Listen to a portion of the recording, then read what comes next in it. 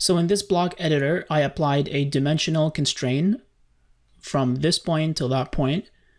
But the problem with this is that if we exit the block editor and save the changes, so let's try it out. Let's grab it here and move it. We'll see that the shape is not retained. To fix this, simply go back to the block editor and in here, select the Auto Constrain from the geometric panel and select the whole geometry right here, hit enter, and you should see these icons appear. Now close the block editor, save changes, select the block once more, and let's try to move it.